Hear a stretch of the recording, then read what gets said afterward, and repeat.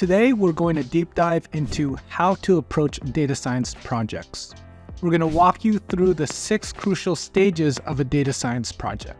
So let's get started. Did you know, according to LinkedIn, the machine learning engineer title is the 4th fastest growing job? And Glassdoor ranks data science among the top 3 best jobs in America. With so much demand, it's essential to stand out. Recruiters spend only 6 seconds on average looking at your resume. So how do you make an impact? By doing novel projects and showcasing the skills all data scientists should have.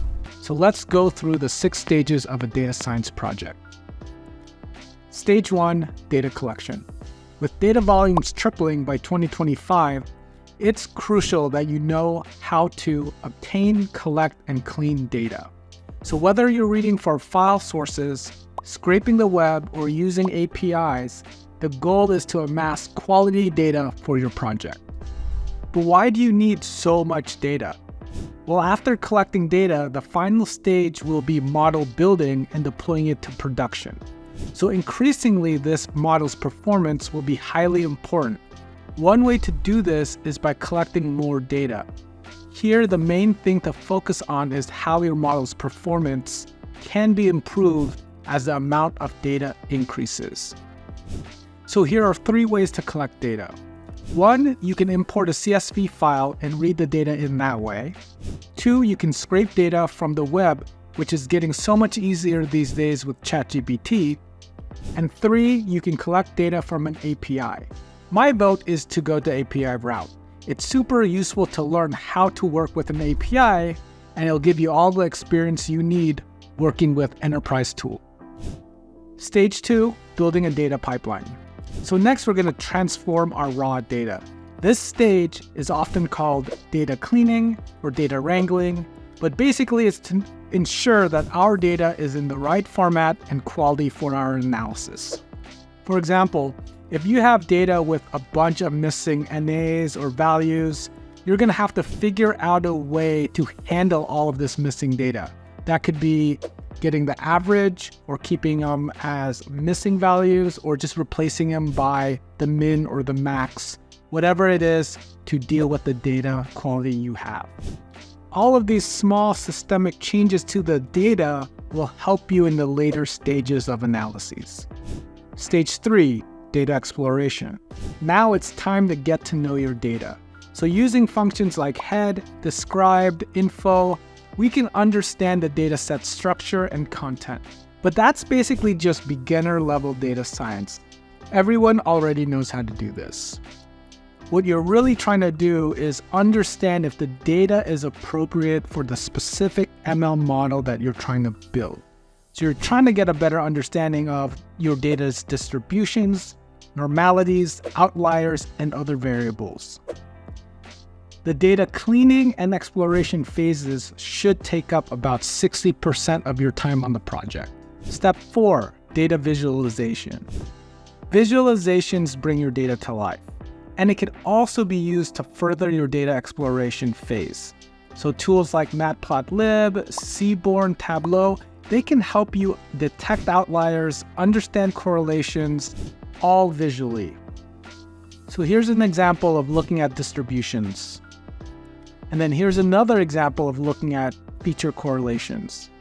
All of this could be used to understand your data and build your model. And if you're not building a model, then your work might actually just end here. You can create a Tableau dashboard with the data you have, but I'd consider this a data analyst project, not necessarily a data science project. A data science project might have step 5, model building, the heart of our project. From choosing the right algorithm to evaluating its performance, you're using this stage to make accurate predictions. There's a systemic approach to this stage for any data science project. It's basically 5 steps in model building. You're going to need to choose the right algorithm that works best for your data, and that's why we do all of the data exploration stuff in the beginning stages.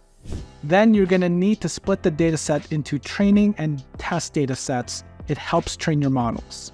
And then A/B testing, but in terms of trying to find the best performing algorithm, which then brings us to our last step, which is actually to evaluate your model's metrics using metrics like precision, recall, mean squared error, all of the standard stuff. And now finally, when you've picked your model, it's time to deploy it into production, which means we are going to go above and beyond the standard Jupyter Notebook. 90% of data scientists stop once they build the model in a notebook.